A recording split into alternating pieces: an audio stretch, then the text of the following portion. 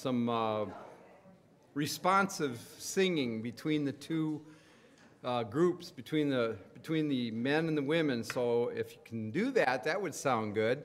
It's number 317 we're going to start with. Stand with me and we'll sing When I See the Blood, 317. Responsive thing? Okay.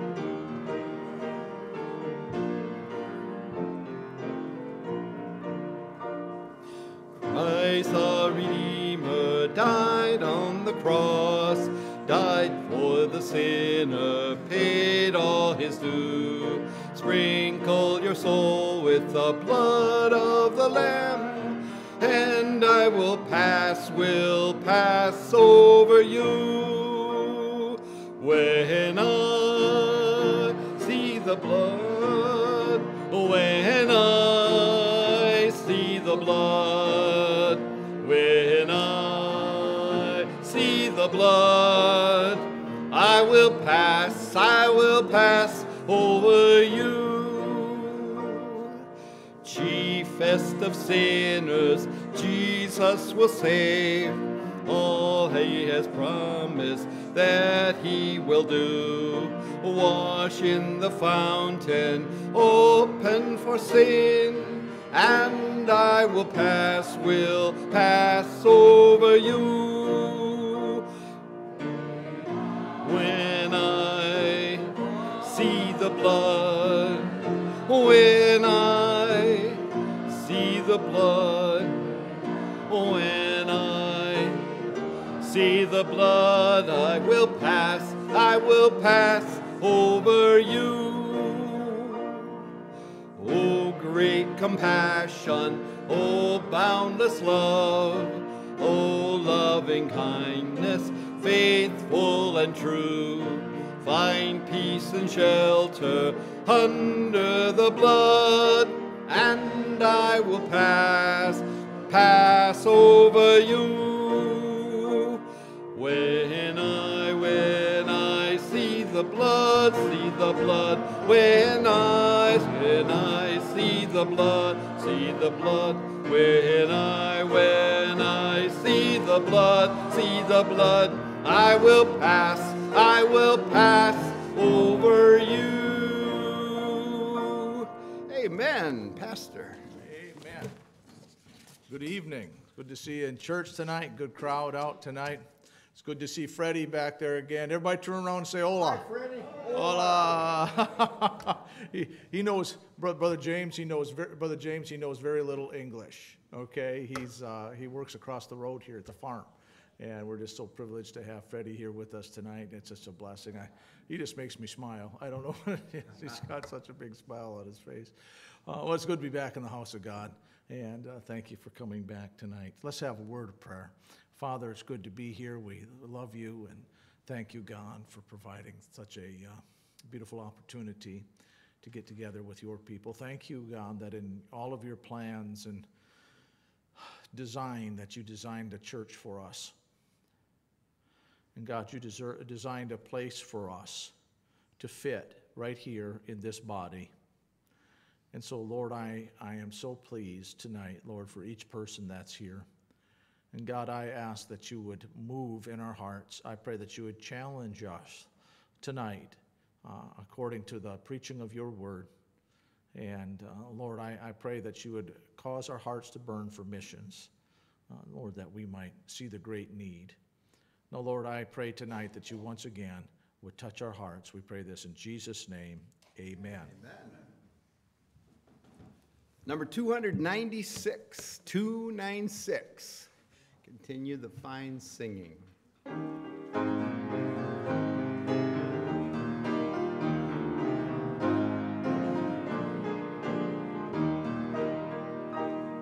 Alas, and did my Savior bleed, and did my sovereign die?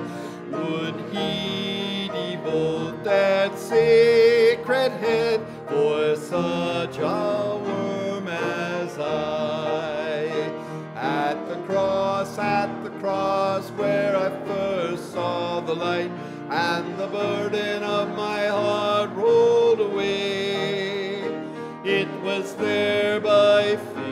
I received my sight, and now I am happy all the day.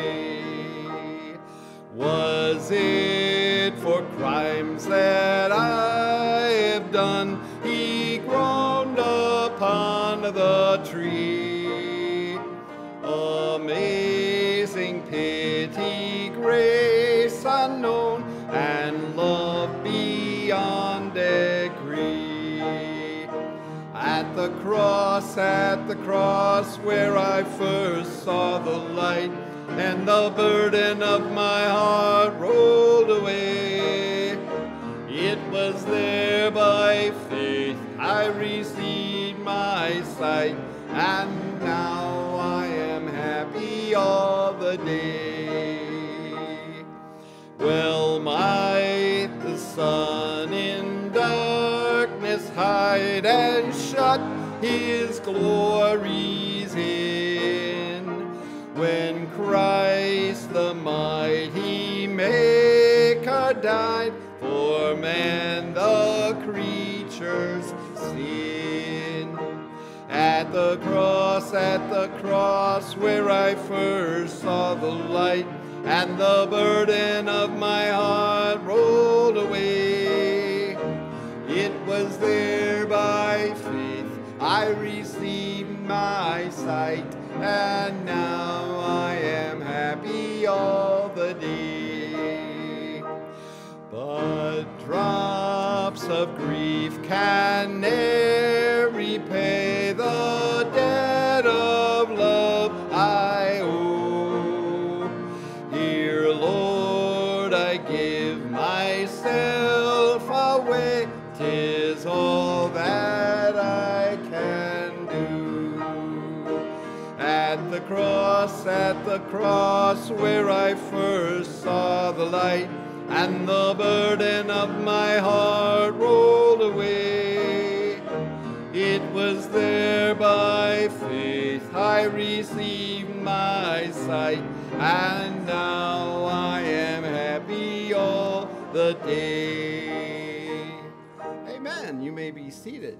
Amen. Amen. We've got an announcement here that wasn't announced this morning. It's in the, nor is it in the bulletin. Pastor Marvin Smith will be holding a spiritual warfare conference this week at Sheridan Road Baptist Church in Saginaw. If anyone is interested in carpooling on Tuesday evening, we'll be meeting at the church at 5:30.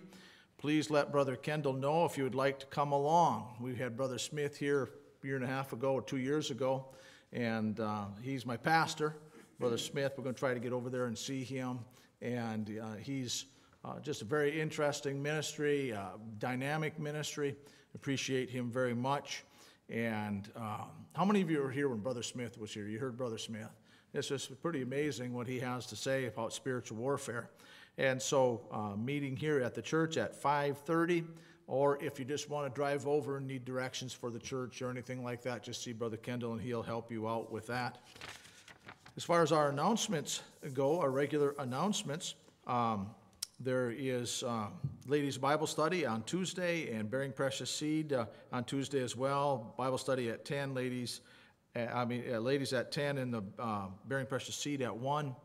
And let's see here, Not Ashamed Street Preaching Ministry at 5 o'clock on Friday, and that's going to be down at the Rite Aid corner in Lapeer.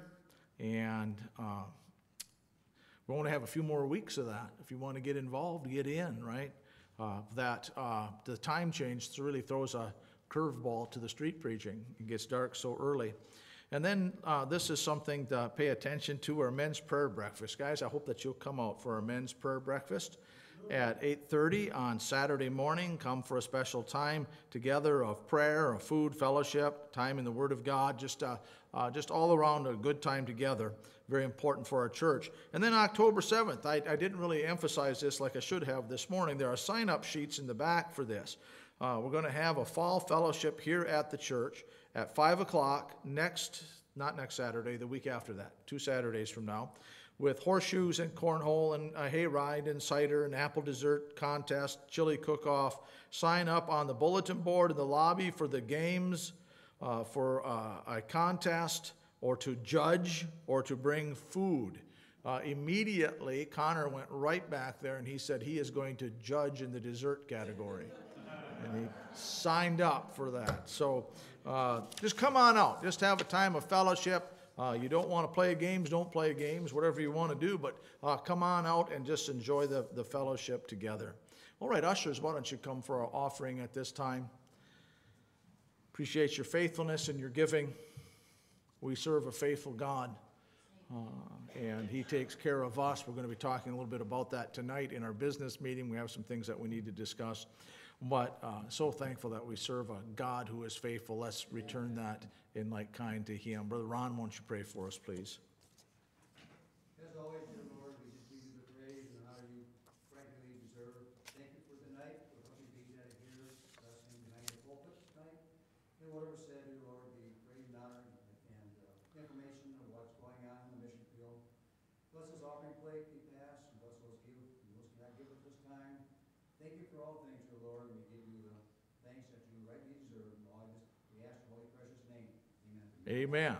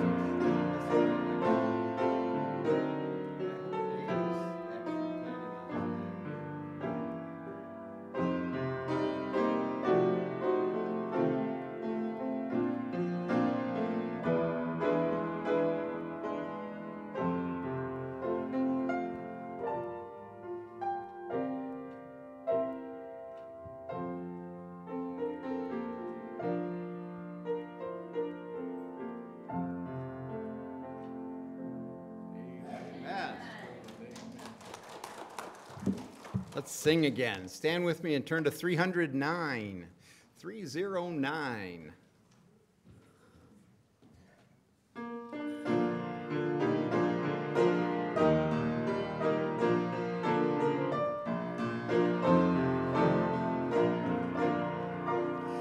There is a fountain filled with blood drawn from Emmanuel's veins, and sinners plunged beneath that flood lose all their guilty stains, lose all their guilty stains, lose all their guilty stains, and sinners plunged beneath that flood lose all their guilty stains.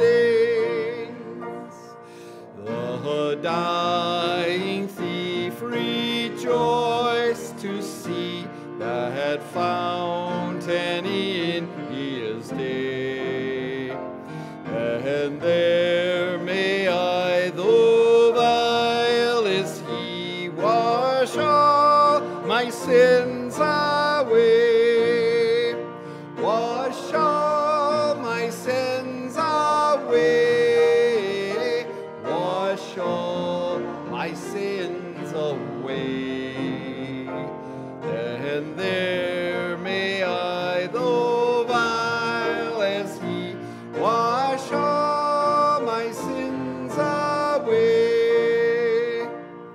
Dear dying blood shall never lose its power, till all the ransomed church of God be saved to sin no more. Be saved to sin no more. Be saved to sin no more. Till all the ransomed church of God be saved to sin no more. Ere since by faith I saw the stream thy flowing wounds supply, redeeming love has been my theme, and shall be till I die, and shall be till I die, and shall be till I die. Redeeming love has been my theme, and shall be till I die. When this poor lisping, stammering tongue lies silent in the grave, then in a nobler, sweeter song I'll sing the power to save. I'll sing the power to save. I'll sing the power to save. Then in a nobler, sweeter song I'll sing thy power to save. Amen. You can be seated. Brother David is coming up now to sing for us. I kind of suspected that. We can go ahead and start right in. Oh, you got something before us, David? No, if he's not ready, that's fine. That's okay, David. If you're not ready, that's fine. Ah, you got something. You're just doing that to me again, aren't you, brother? Good job, Dave.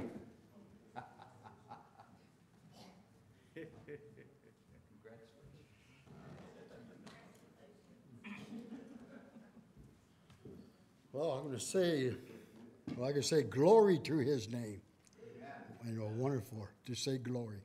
So, glory to his name going to be.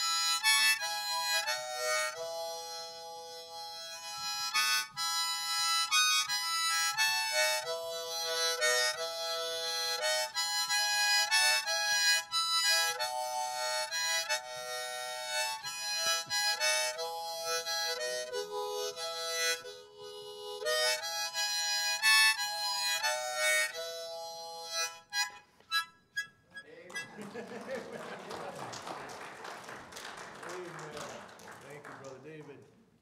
And it's always good when you carry that in your pocket. Praise the Lord. They just love him at the nursing home. Absolutely just love that. And we do too. Amen. All right, I'm going to have Brother Huckabee come, and you can just take the time that you need, Brother Huckabee. And did we get the video worked out? Okay, do you want to do that right away? Should I pull this down? Excuse me? Let's go ahead and do it right now. Okay, let's do it. You all want to see if I can reach, I know that. Unless I shrunk, I can.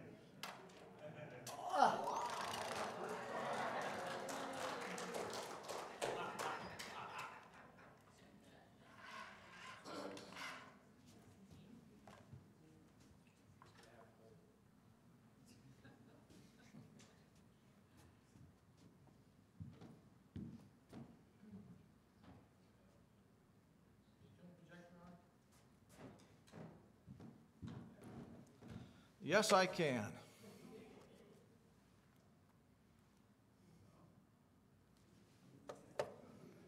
I get it?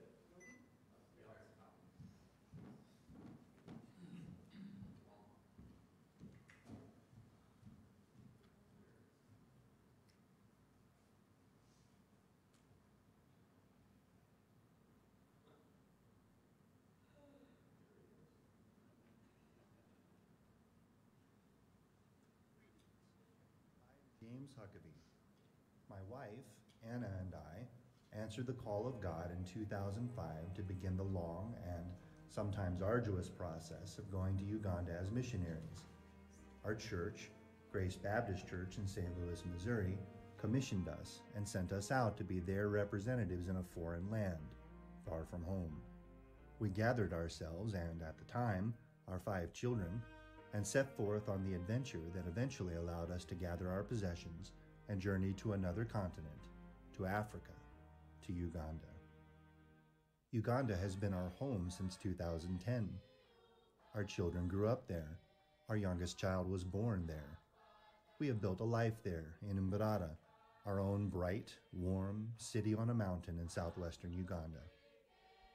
We remain, with our African child Brenna, and continue to do the work God called us to, and will do so until Jesus returns or God gives us permission to leave.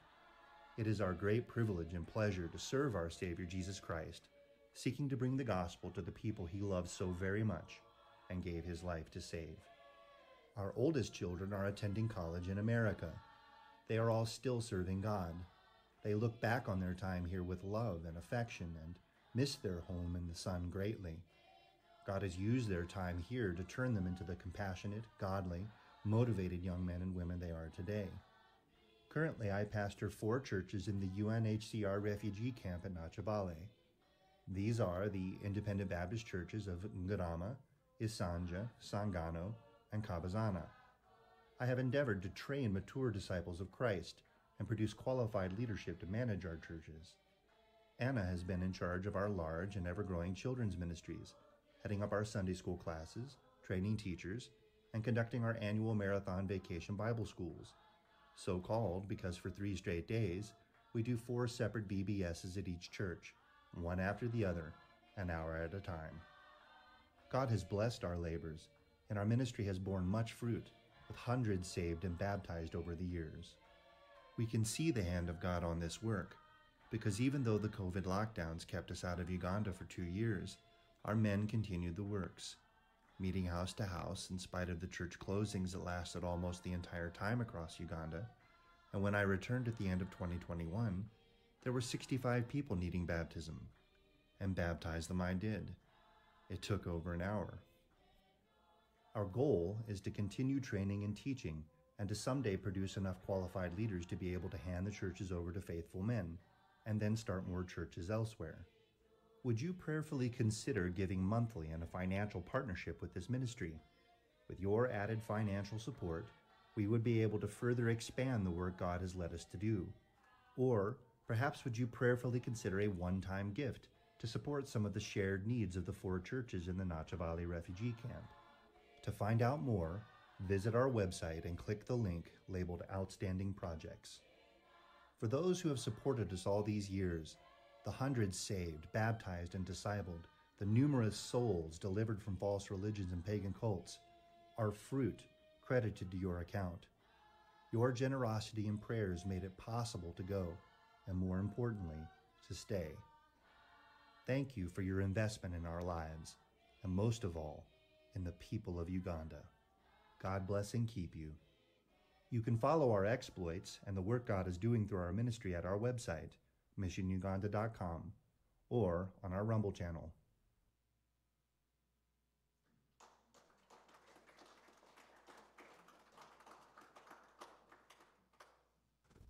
All right.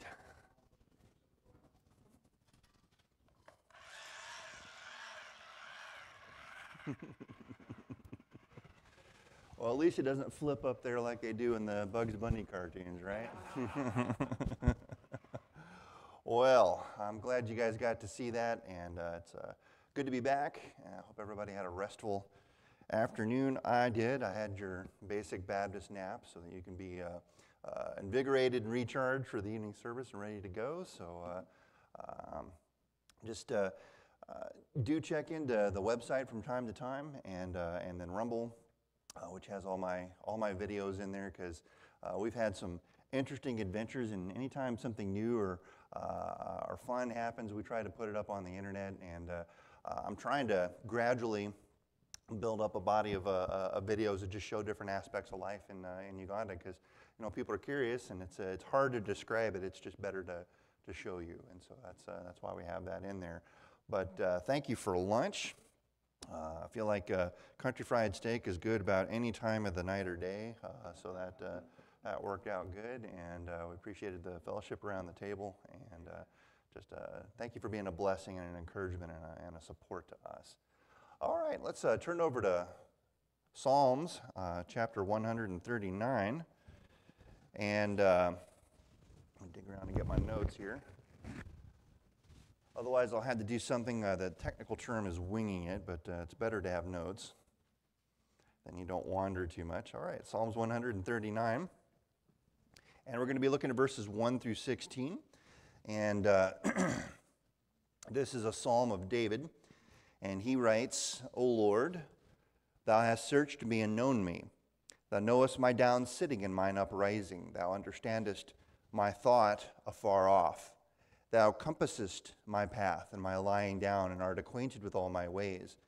For there is not a word in my tongue, but lo, O Lord, thou knowest it altogether. Thou hast beset me behind and before, and laid thine hand upon me. Such knowledge is too wonderful for me. It is high, I cannot attain unto it. Whither shall I go from thy spirit, or whither shall I flee from thy presence? If I ascend up into heaven, thou art there. If I make my bed in hell, behold, thou art there. If I take the wings of the morning and dwell in the uttermost parts of the sea, even there shall thy hand lead me, and thy right hand shall hold me. If I say, surely the darkness shall cover me, even the night shall be light about me. Yea, the darkness hideth not from thee, but the night shineth as the day. The darkness and the light are both alike to thee. For thou hast possessed my reins. Thou hast covered me in my mother's womb. I will praise thee, for I am fearfully and wonderfully made. Marvelous are thy works, and that my soul knoweth right well. My substance was not hid from thee when I was made in secret and curiously wrought in the lowest parts of the earth. Thine eyes did see my substance yet being unperfect, and in thy book all my members were written, which in continuance were fashioned, when as yet there was none of them. Let's pray. Heavenly Father, we thank you for your word, and I pray, God, give me the wisdom to preach it with clarity and power and authority, and help us to hear from you tonight, and to be obedient, and to be encouraged as your word is there to encourage us. And I pray all these things in Jesus' name. Amen. So, here we have what the rabbis of the Jewish religion have generally considered to be the greatest of David's psalms. David, as we heard about this morning, was a warrior poet. He was as skilled with the harp and the song as he was with the sword. He was a complicated man, not a perfect man, certainly had his share of, mistakes and even sin throughout his life, but God persisted in thinking of David as the apple of his eye and a man after his own heart. He has written some of the most beautiful songs that are preserved for us in the Bible, and it's always been an encouragement to me because you see David questioning his lot in life and being upset and being bothered by what's happening to them, and yet he always finishes with praise for God. And I think that's healthy. You don't want to bottle up how things are making you feel or lie to yourself as though the things that are happening to you haven't happened. You have to acknowledge them, you have to face them, and then you take them to the feet of the cross. And that's about the only thing you can do in situations like that. And so the Psalms are there as an encouragement to God's people. It's the hymn book of the Old Testament. These are the songs that Jesus would sing at times when they would meet for various feasts in the Jewish calendar. And so it's exceedingly significant. And I particularly like this psalm because it speaks so much to this concept of identity. This effort to try to answer the question, who am I? Who am I? And what does that mean? How you identify yourself and define yourself determines how you live your life. So if you see yourself as a loser, you're going to act like a loser. If you see yourself as a monster, you'll be a monster. But if you carry yourself with dignity and authority as a son or a daughter of the Almighty, if you see yourself as a servant of the Most High, it'll change the way you live your life. And so it's very, very important that you try to understand who you are. And so with that, we have this psalm, and basically, the sermon title is very simple. It's just God knows us. God knows us. Have you ever wondered, is there anybody who understands me? Or have you ever felt like nobody gets me? Have you ever cast your eyes upon yourself and wondered, is there anybody who understands?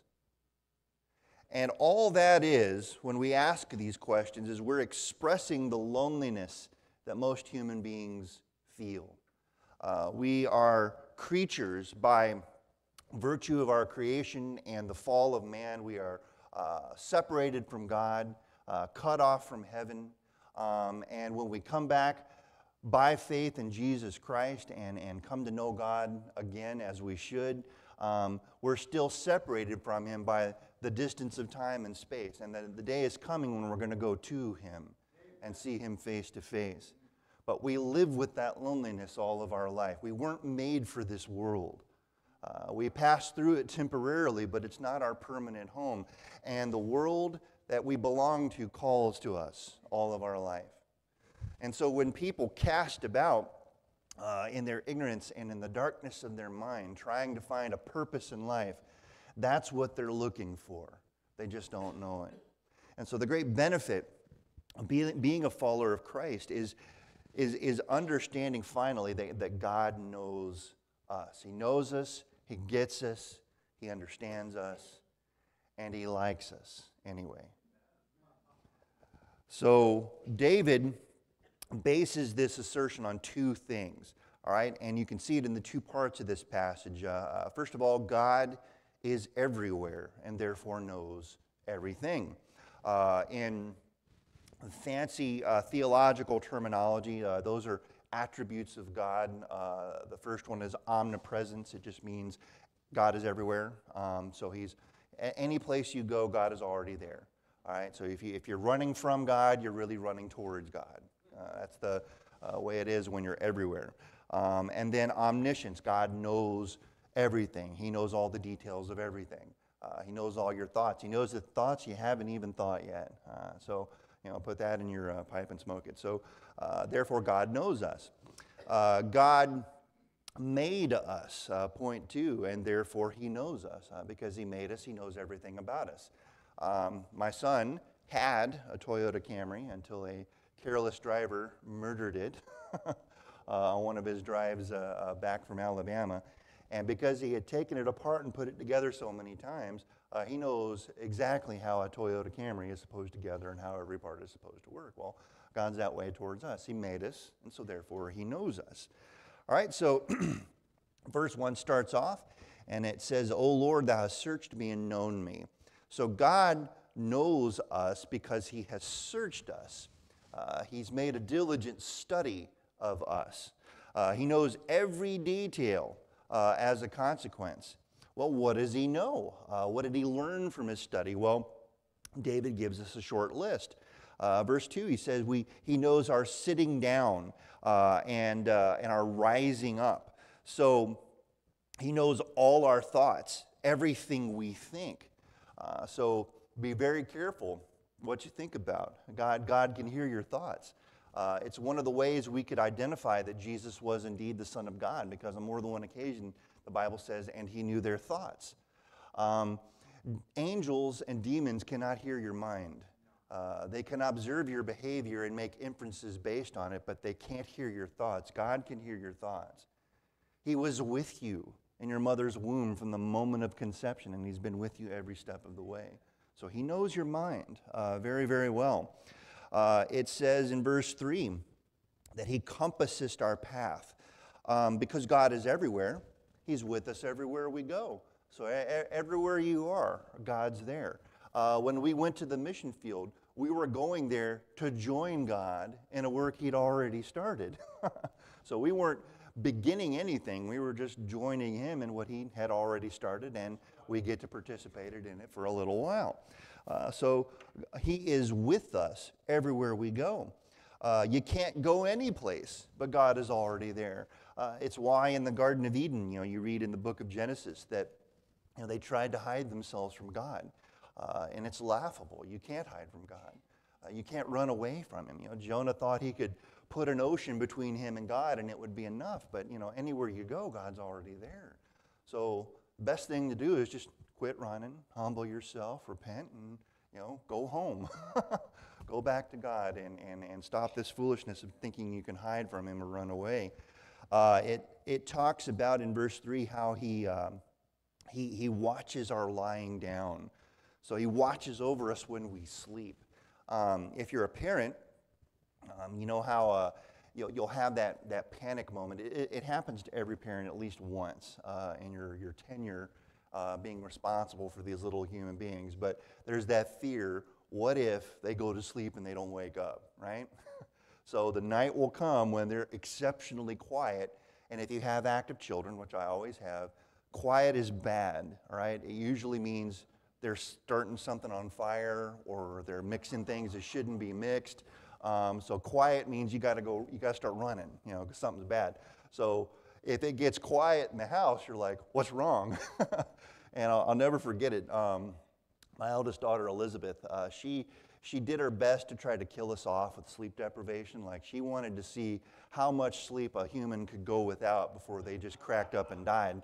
And so, we were desperate. We tried everything short of drugging her, I guess. And Anna was sleeping the sleep of the exhausted and can't be awake no more. So I staggered in there, and she's crying, and I'm trying to think of what to do, young father. And so I thought, well, say you're not supposed to put them on their stomach, because the mattress will rise up and smother them instantly, So I'm just going to try it just to see. If she starts to turn blue, I'm here to stop it, So just as an experiment, I'm going to try it. So I stretched her out over my lap on her stomach, and boom, she was out like a light. I couldn't believe it. It was like magic. So you got to carefully get them up, and just get them in the bed real careful because you don't want to wake them up. And then I snuck back into our room and went to bed. And she was bolt upright like 2 hours, like, she's dead. And so we snuck in there, and I'm like, no, I just laid her on her stomach. She's like, you can't lay them on their stomach. I'm like, she's fine. Look, let's just sneak in there and see. And we stood there and watched her breathing until we could make sure that everything is cool. And so that's how we found out that Elizabeth is a stomach sleeper. She needs to be on her stomach or she just won't sleep. But God watches over you when you sleep, like you do your own children. It's if you've had kids, that's the only time they're still, and they're so peaceful when they're like that. And it's kind of beautiful in a way. And you just stand there and you just watch them sometimes, not in a creepy kind of a way, but just because you just marvel at this little bitty life that God has given you. And so that's how God feels towards us. He watches us while we sleep. And that makes me feel secure, And little children, they feel better when they know that, Mom and Dad are in the house, and if anything tries to get them. You know, grizzly bear comes ripping through the wall, or monsters under the bed, or anything like that. You know, that dad's right up the hall, and he'll come charging in and do his level best to kill it with extreme prejudice. So they sleep better, just knowing that somebody's watching them while they sleep. So that's how God is towards us. He watches our lying down. Then it says there's not a word in our mouth, but God knows all about it. So he not only knows everything he hears everything we say. That ought to be food for thought. Be careful what you say. But he listens to everything we talk about. So he's not only hearing our thoughts, he's listening to our words too. It's kind of like how, even though the things that children say are simplistic or even silly at times, you listen to everything your kids have to say because it's always important to you. You hang on their every word. And I recommend you do that because they're going to reach an age where they won't be able to talk like that anymore. You know, they're going to get advanced in their speech and they won't make those cute little mistakes in English anymore when they're learning the language. But God thinks everything we have to say is important, and so he listens to us. And that's how God treats us. He knows all of our words altogether. Verse 5 says he has beset us behind and before. And what that means is he makes us secure, safe. It's like he's fenced us about. He's guarding the fence. Where we live in Uganda, they build their homes inside walled compounds. So I have a 10-foot wall around my property with concertina wire, and I have two 120-pound dogs that patrol my compound at night. We're about as secure as it's possible for a human being to be. We're not allowed to have guns, but I've learned that a 120-pound dog, if he's well trained, is almost as good as a gun. And it runs at you and it's trying to bite you, and it's on a level where it'll bite you in places you'd rather not be bit. And so a good dog will give just about any intruder pause. And like I like to say, the purpose of the walls is not to keep them out. It's to trap them inside once they're in. So once they're in, get ready to meet Jesus, because it's a done deal, And so those dogs, they love us, but they really don't like intruders at all. That's just how they were bred and how they were trained.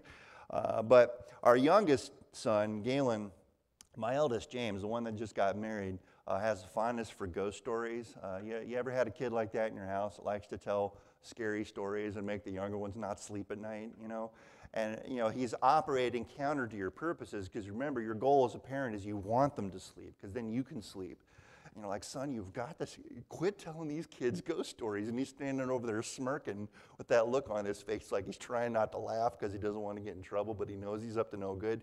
He gets that same look on his face now. That's how we know he's up to mischief because he gets that look on his face. But our son Galen, for some reason, was deathly afraid of bears. And we tried to tell him, son, there are no bears in Africa anywhere. But he was so scared of them. And James was telling him, Galen, once a bear gets your smell, he never stops hunting you. And he will hunt you for the rest of his life. And bears can swim. And they will swim across the ocean and hike all the way over here and get you.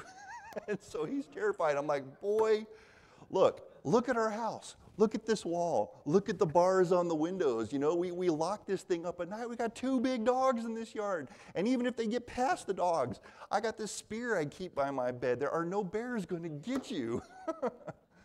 So we always taught them, if you're scared and you're having trouble sleeping at night, you can pray and ask God to help you and protect you. So that's the way it is for us. God makes us secure. He protects us, and we don't have to live in fear. Now, it doesn't mean you can be careless or foolish, but you need to exercise some wisdom but God is looking out for you. And I am confident that we're going to get to heaven and be amazed at all the times we should have died and he saved our life in one way or another, and we didn't know anything about it, because it's just kind of like one of those quick parent moves where a child's about to run out in the road and you save them at the last second. It happens all the time. Because kids are quick, right? So that's how God does with us. He compasses us, he besets us on all sides so we can be safe. And then it says he lays his hand upon us. When a child is starting to get out of line and you can't really haul off and smack them in public because people get uptight about that. So what you do is you just put that hand on them, right? And they like, and they know, don't do that. Or as my children like to call it, the whisper of death, right? Where you just lean in real close. Boy, you better stop that right now, or you know what you're going to get, that kind of thing. And it's usually all you have to do. They just straighten up and fly right. And the last thing they want is for you to take them out to the car, because at the car, there are no witnesses. So, and your goal as a parent is to work yourself out of a job. You want to train them up to the point where you don't really need to spank them or correct them anymore. So if you're diligent about it, they eventually learn to control their own behavior. And then they grow up and then they have their own kids. And then you can just sit back, when their children do to them what they once did to you, and then you can laugh, and satisfaction as a grandparent, like, see there? That's what you used to do. My dad's done it many, many times. Galen was my clone, pretty much. He pretty much did it. I got paid back for everything I ever did to my poor mother. And climbing fences and running down the road and taking off and, climbing anything I could get my fingers into. That's how I was, and he did us the same way. But many's the time I had to lay my hand on them just to stop them so they wouldn't do something and get themselves killed.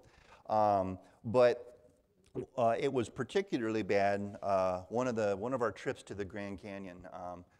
One of the benefits of being, or fringe benefits of being a missionary, is you travel a lot. And so we just always try to go to national parks because they're usually free or almost free. And, it's your birthright as an American, so why not, and they're all over the place. So we made a special point of going to the Grand Canyon because it's a modern, it's a natural wonder. There's nothing quite like it in the whole world. And people come from all over the world to see it because it's remarkable. But, the boys kept running, and, there's cliffs that if you fall off them, there's not really much left of you to bury at that point. There's just a greasy spot somewhere in the distance down at the bottom. And they kept running at it, and Anna is she's approaching the point of having a psychotic break, so she's just, because there's three of them, and they outnumber her 3-1, and they're going in three separate directions, and she can't chase them three different ways. The human body just won't do that. And so it came time for me to dad, and sometimes fathers just have to, we don't parent like mothers. And I don't know if you guys ever did this, but they were in their Oshkosh overalls phase, those, and they're cute as butt when they're in that zone. But coveralls work like luggage handles. You just grab on the back and lift, and you can swing them. They love it. It's the coolest thing in the world. And many's the time I had to snatch them by the coveralls and yank them back. So I said, all right, boys, come with me. You guys want to see what's over the edge of that fence? Let's go satisfy your curiosity. So we went right up to the edge. I walked them over, and I leaned them out. And I said, you see how far down that is? Yeah, Dad. What do you think is going to happen if you fall down there? I'll die? Yes, you'll die. You're going to hit every rock on the way down, and you'll be a bloody mess at the bottom. You going to run at that cliff anymore? No, Dad, no. Okay. And then we backed away. So sometimes you have to find ways to design ways for them to take some risks and not die. And you just got to lay that hand on them to keep them alive. And I think God does that with us. He will allow us to experience some things, to teach us some things, but he tries to keep us safe too. So a certain amount of risk-taking is healthy. You don't have to be reckless and you don't have to be foolish, but kids just want to try stuff and they're curious, and so it's best just to go ahead and satisfy their curiosity, do it in a controlled setting. If eye protection is needed, use it. and just let them find out what happens. And then, they don't have to burn the house down. They don't have to blow themselves up. They don't have to tumble off a cliff. They don't have to go out in the traffic and get hit by a car. They can satisfy their curiosity and not be killed. So God does that. He'll just put his hand on us. But you see, when God's got his hand on you, nobody can hurt you, right? Nobody can get you. Nobody can come after you. When your dad's with you, you'll mouth off to the bigger kids because what are you going to do? My dad's right here. So I love that. God has his hand on us. It literally means exactly what it says. God is protecting us, and he's trying to keep us safe, trying to steer the course of our life and make us into the kind of people he wants us to be. So you look at all these things, all the ways that God is involved in our life, and what is David's reaction to all this? Well, he says in verse 6, such knowledge is too wonderful for me. It's too high. It's too high. We simply cannot comprehend the full magnitude of God's care for us, his intense interest in us, and his love for us.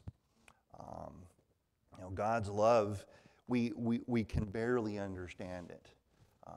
We're like a paramecium swimming in water compared to the greatness and the magnitude of God. We're like that little ant crawling along the ground, and yet, as small as we are and as seemingly insignificant as our lives might be and as short as our lifespans are, God is intensely interested in each and every one of us. He cares about you. He went to the cross and died to purchase your salvation so that you could have fellowship with him, so you could dwell with him forever in heaven.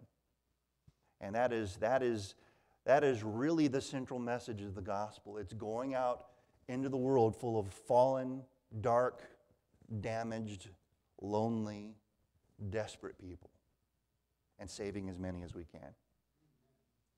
Pulling them back over to our side and saying, hey, have you met my Savior? Can I introduce you to Jesus? He'll change your life if you'll let him. And he'll never give you up. He'll never surrender you. He'll never walk away or forsake you. He'll make you his forever. So it is knowledge that is too wonderful. And then in verses 7 through 10, he tries to consider all the places you could possibly go to get away from God.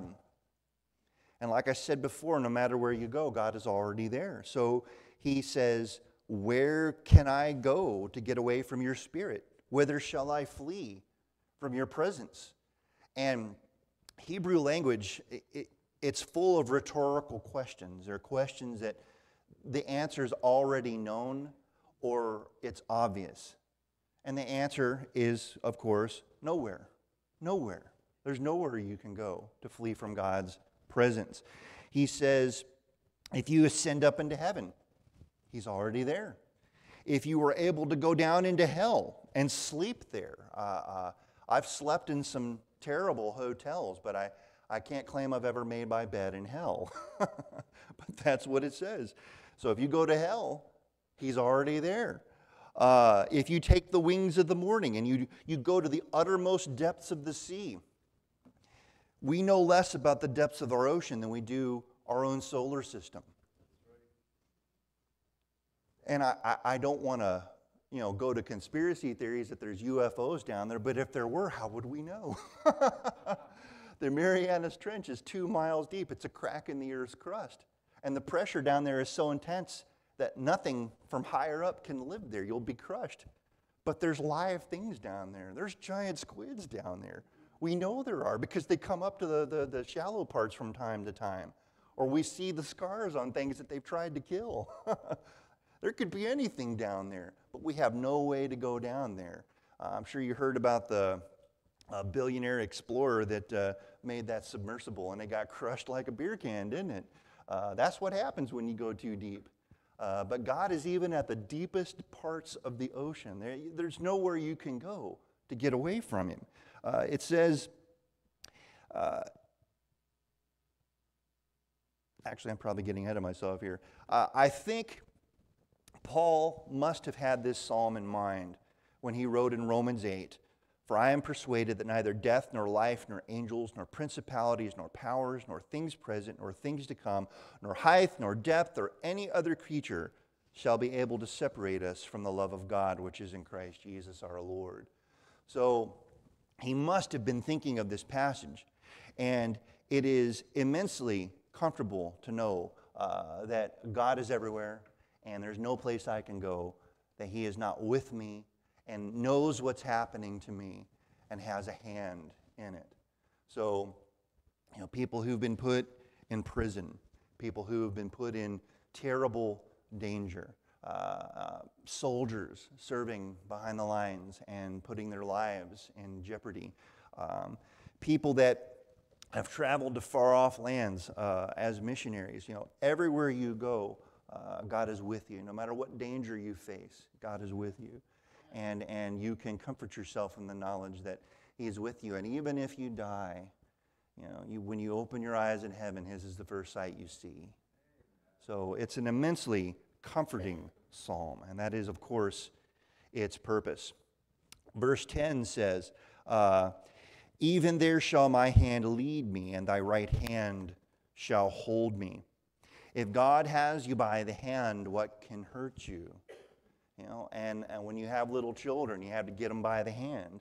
If they're being ornery, you have to get them by the forearm, right? Because then they can't yank that hand through and get away. Whenever we would travel internationally, of course, I've got all these beautiful blonde-headed kids, and I'm thinking all the time, human trafficking.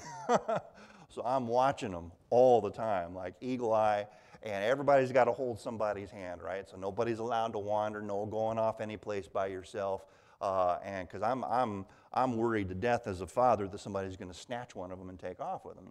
They're bigger now and they could fight back, but when they're small, somebody could just grab them. So you just hold their hand. If you're walking in a crowd, you've got them by the hand. If you're next to a busy road, you've got them by the hand. And as long as you've got them by the hand, you know where they are, and they're totally safe. Nothing's going to get them because you can whip them around behind. You can step in front, and there's a lot of things you can do if you've got them by the hand. Well, God's got you by your hand. He's holding your hand, and you don't have to worry. You can be safe. Verse 11 says, it's talking about darkness. He says, "Surely the darkness will cover me, even the night shall be light about me. Yea, the darkness hideth not from thee, but the night shineth as the day, and the darkness and the light are both alike to thee." We had a saying when our kids were little and they were scared of the dark, that there is nothing in the dark that wasn't already there in the light. So if you look around the room and there's no goblins under the bed, there's no monsters in the closet, you look around in the light, they don't pop into existence the minute you flip that light switch and it gets dark. So if it wasn't there in the light, it's not there in the dark either. But as the passage here says, God is in the dark too, and he's not blinded by it. He says the darkness is the same as daylight to him. He can see just fine. So darkness is not a problem for God. It's the same as day to him. Darkness blinds us. We're in the dark. I like to carry a flashlight with me everywhere I go. I've usually got at least one of them around. Like right now I've got my phone because I can't really load up my belt with my full utility belt setup when I'm wearing a suit. It just doesn't work well. But the rest of the time I've got my my gun, my knife. I usually carry an extra magazine over in this pocket, and then I've got my Leatherman, because don't leave home without your Leatherman. It's nice to have a pair of needle nose pliers when you really need one, and then I've got my flashlight right here. So when you get into a situation where you need more light, which is like constantly, you've got an extra flashlight, and then I've got like my emergency backup flashlight that I carry in my bag. See, we live in Uganda where the power can just go off at any time. And so we've got flashlights hid all over the place because, you never know when the lights are going to go out. Of course, now we've got a generator and batteries and stuff, but in our early days on the field when we didn't have any of those conveniences, you just always had to have a flashlight handy. I've got some of those magnet flashlights that you just stick on the fridge, so when the lights go out, you can feel your way in there and pop a light on and you're good to go. So human beings, you know, we're limited by the limitations of our eyes, right? Our eyes need light to be able to see. But God is God. He doesn't have eyeballs. He can see just fine. He can see everything all the same every place. He can see the whole universe at once and understand all of it simultaneously. So if you're a child and you're scared of the dark, don't be. Don't be. Now, if you think there's legitimately some kind of danger in the dark, go get your dad, and he'll come in, hopefully with a loaded weapon, and execute whatever it is, all right? So if you think somebody's breaking in, go get some help.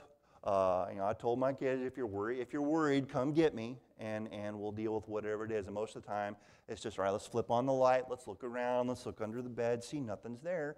And then you just learn that, you don't have to fear the dark, although it is wise to keep a good flashlight handy just in case. But God is even in the dark, and the darkness and the light are the same to him. So even in dark places, God is still with you, and you don't have to fear. God knows us because he is everywhere with us all the time. All the time. And I love that I can speak and God hears me. I can think it and he hears me. And then for those times where you can't even think what to say or think, the Holy Spirit is there to give utterance to your groaning. So one way or another, you're never away from God and his understanding of you. Now, verse 14, he starts moving into design. I will praise thee. He says in verse 13, for thou hast possessed my reins, thou hast covered me in my mother's womb. If you've had any experience with horses, you know about reins. You've got a bit in the mouth, and then the reins are connected to that. And you're not yanking on it, because that's not good horsemanship. But normally a trained horse, you just have to lay the reins on its neck to one side or the other, and then you can steer that horse wherever you want the horse to go. He's been trained all of his life. When he feels that slight pressure, he knows to turn this way or to turn that way, because he's been trained by a skilled horseman. Well, God is holding the reins of your life, all right? He is steering the course of your path. He sets you to a particular purpose, and he orchestrates everything that happens to you to help you reach whatever goal he has chosen for you. I can look back over the course of my life and see how God steered the course of my life every step of the way. Proverbs 16 verse 9 says, a man's heart deviseth his way, but the Lord directeth his steps.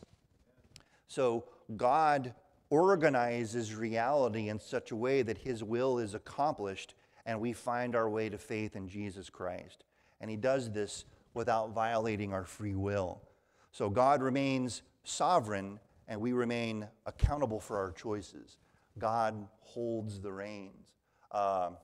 I am here as a missionary because long ago, long before I was born, before my father ever met my mother, my dad is he's the son of hillbillies. He grew up in East Tennessee, and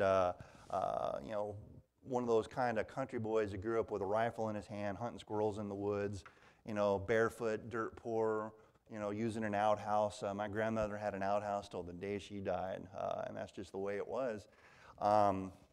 And my uncles were moonshiners.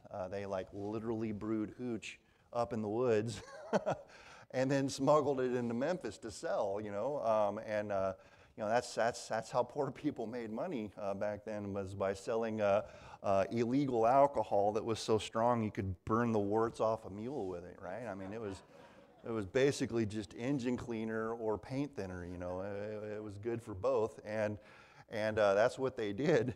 And an evangelist came to town and had a revival meeting, and my dad got saved. And it changed the whole course of his life. He went off and joined the Navy and served them for decades with distinction, and retired in E9, I think, if I remember right. He was the first one in his family that ever graduated college. Went off to seminary, got his master's degree, became a pastor. He was an electrician that worked for McDonnell Douglas for years and years before it got snapped up by Boeing. Met my mother when he was a young man, and they went off to Spain together on the government's dime, and they adopted me.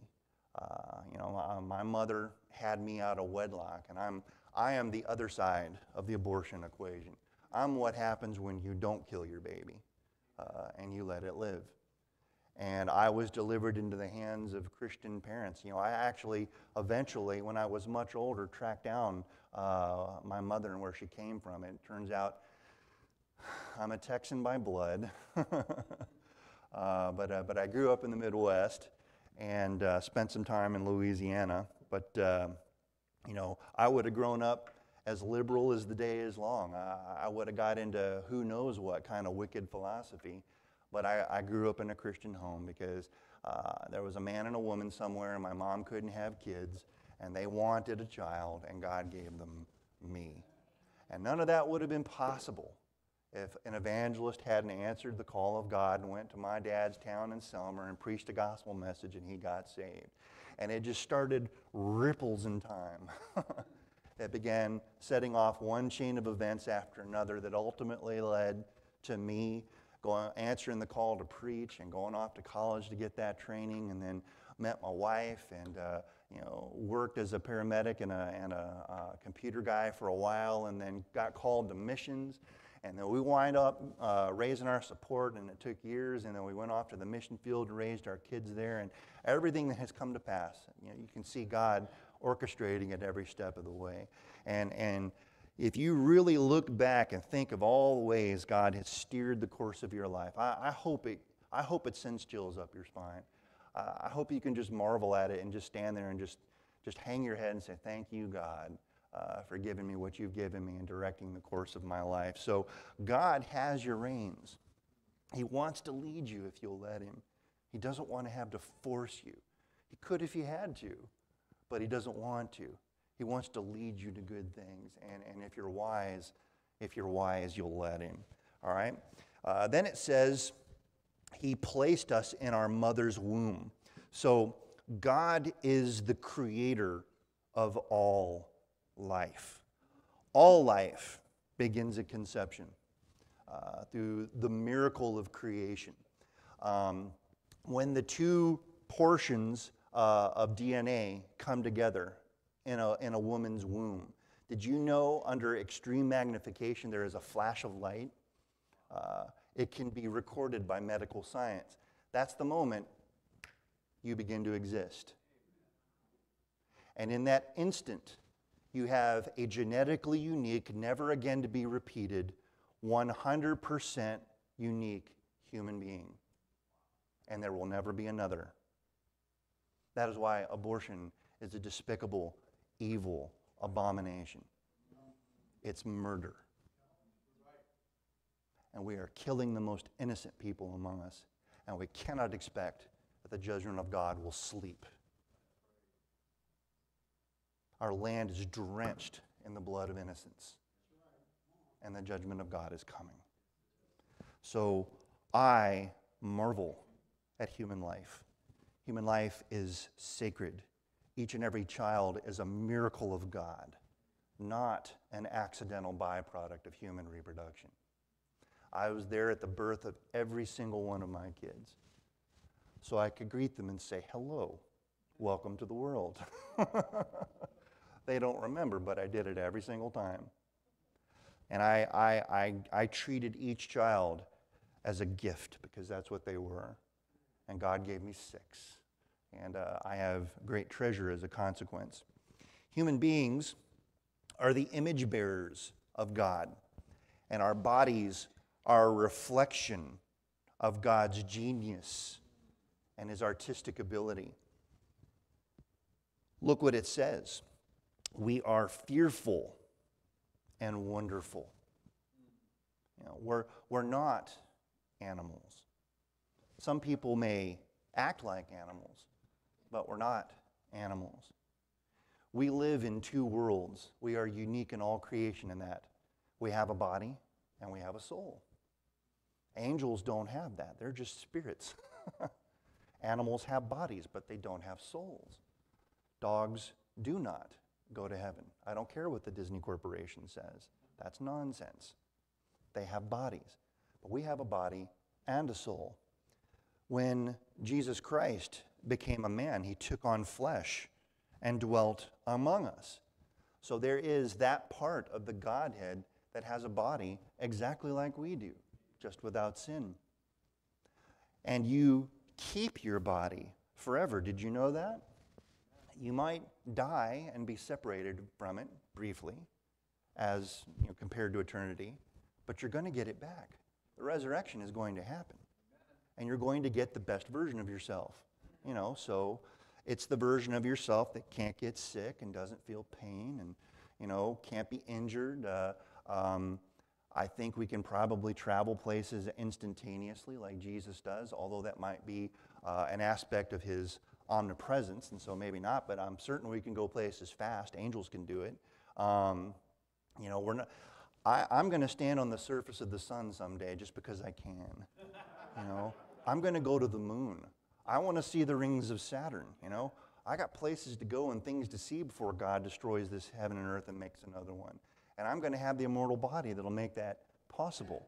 You need a body like that, because otherwise, if you stood in the presence of God, you would be consumed in a moment. So you're going to get a new body, and it's going to be a perfect body.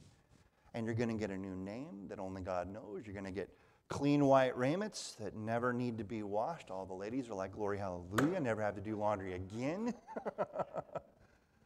And I assume at the marriage feast of the Lamb, you can have all the fried chicken, greasy foods, and cheesecake you want and suffer no physical consequences. My wife will be in the line that forms over at the bread aisle with all the other gluten-intolerant people, just horking down bread as fast as she can eat it. And when I would tell my sons this, the first thing you do when Jesus comes for us is we go immediately to a feast, right? Their eyes would get big, and they would kind of, and glisten, with that greed and hunger that only a teenage boy has, right? Like, what do you think we'll have to eat? Whatever you like. As much as we want? Yeah, as much as you want. Seconds, thirds, twelfths, I don't know how much food can an immortal stomach hold. Find out. So our bodies are marvelous. You are a work of God's artistic engineering genius. You're like the Sistine Chapel. You're like a painting that hangs in a gallery somewhere. And everything about us is designed to inspire awe and reverence. That's why we generally in the West don't burn our bodies. We bury them out of respect, because we're aware that that's the temple of God. Now, if you know somebody that's had cremation, that's totally fine. I always joke with my family that I want a Viking funeral, where they launch me in a longboat and then launch flaming arrows out there, that kind of thing. But the point is, the human body is a marvelous thing. And each and every human being is magnificent, unique, and beautiful. So no matter what you may think of yourself, the Bible says it, and it is authoritative, and you can't argue with it unless you're prepared to argue with God. You are wonderful. You are. You are marvelous. Never forget that. And don't let anybody ever run you down. You are the image bearer of Almighty God, and that is a remarkable thing. So, verse 15, God creates us in the womb, and our substance was not hid from thee when we were made in secret and curiously wrought in the lowest parts of the earth. And it's talking about human reproduction. We're like a clock. When as soon as God pulls the trigger on a new human life, and that new zygote is formed, you got your 23 chromosomes and then your other 23 chromosomes, and they come together and you get a unique human being. God starts building that body piece by piece and bit by bit. And it forms around the soul that now inhabits it until it reaches the place where it can survive outside the womb. So you're like a clock. Not the digital variety, but the old-fashioned kind with little teeny gears and things, which you can still buy them, and they're still just as expensive as they've ever been, because very few people still know how to make those things, and they are marvelous pieces of engineering. So the process of growth for an unborn child is efficient and incredibly complex. And then verse 16 tells us that, thine eyes did see my substance, yet being imperfect. God sees us and is with us in the womb. When they began to advance the arguments for why abortion should be allowed back in the 70s, it was before we had ultrasound technology. They've got it's practically in full color now. It is so detailed, you can see everything. You can see the features of their face. You can see their little personalities. We started off, I always told God I wanted, I got nothing against girls, but I want my firstborn to be a son. Give me a son. And God was gracious. He gave me 2 for the price of 1. And it was a wonderful deal. I joke and tell everybody, I do my cloning the old-fashioned way. But that's literally what they are. They're genetic clones of each other. But they're so unique. And you could watch them scuffling in the womb. Now imagine the violence of little boys wrestling inside your body. All right? That's what was happening with her. And you could see it from the outside. And we would go to the ultrasounds, and John always had to have a hand on James, or a foot, all the time. He was that way after he was born. We could barely separate them. And when they got old enough, I said, now children, sons, you need to sleep in separate beds.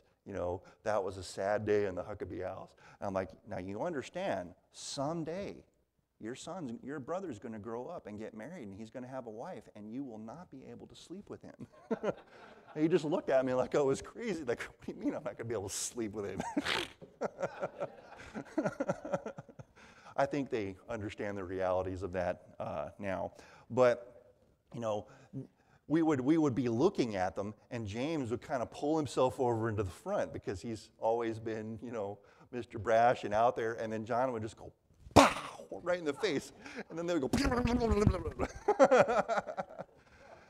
You can see their tiny little personalities, even in the womb. It's amazing. It's the coolest thing I've ever seen. I don't understand how anybody could want to kill something like that. Not once you've seen it.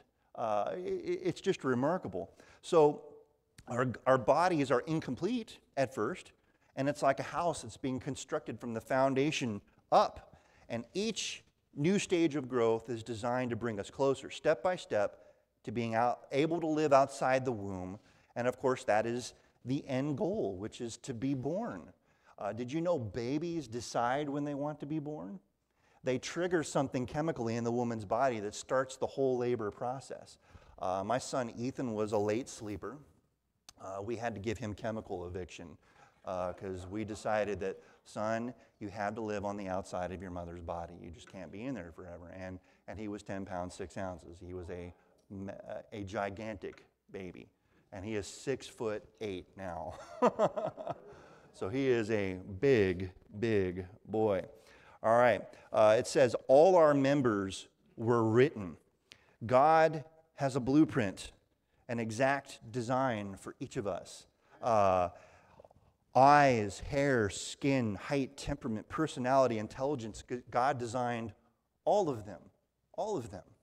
You are the you that you are because God made you to be that way. All right? And so if you're ornery, you're probably looking at everybody and saying, see there, I'm just fulfilling my design. So maybe don't go that far. But the point is, you are the you that you are. And I'll say it, and it's probably a hate crime, but, come and get me. God makes you male, or he makes you female. And that is who you are. And no surgery and no drugs can possibly change that. So be who God made you to be.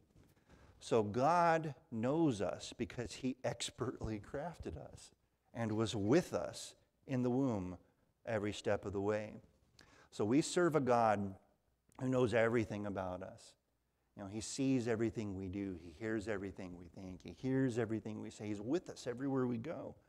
We serve a God who's intensely interested in everything we do. Don't ever feel like your life is an accident.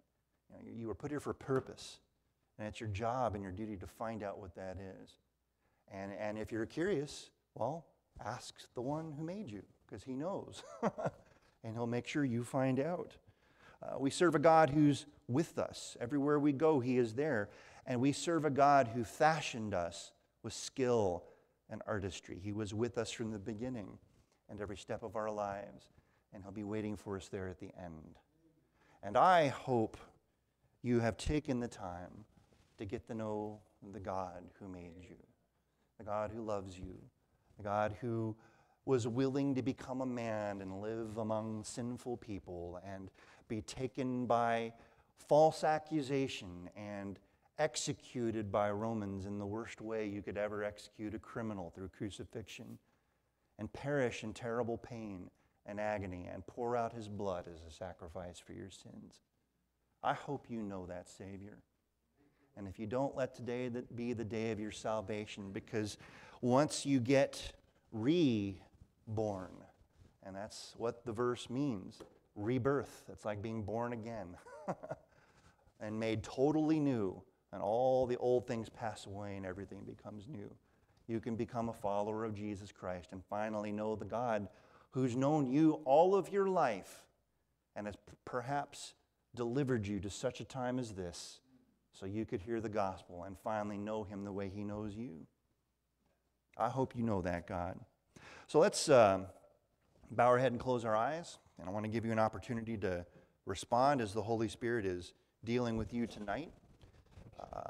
And I, as I tell everybody in Uganda, am aware that every time I preach, I'm speaking to two groups of people. And there really are only two groups that matter. Those that are lost because they do not know Christ, and those who have been saved through faith in Jesus Christ. And you are in one of those two groups. So if you're here tonight and you say, I don't think I know God. I don't think I've never believed on Jesus to save me from my sins, but I would like to for the first time. If that is your need tonight, would you just raise your hand right up and put it right back down again? I don't know God, but I want to. Child of God, I don't know what kind of a life you've lived, and I don't know what kind of people you've been around, and I don't know what they've been telling you. But if you've never had it said to you before, let me say to you, you are beautiful and wonderful and marvelous. And God loves you, and He cares about you. And every time in your life that's been the darkest, He was there. Every time you've suffered, He's been with you, and He's still with you. So are there any Christians here tonight that would say, God, I want to know You like You know me.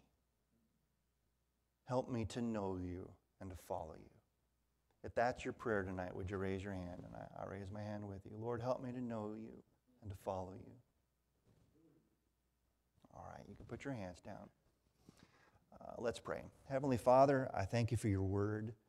I thank You for being the God that You are, this magnificent monarch that rules everything and yet calls us Your children and treats us that way.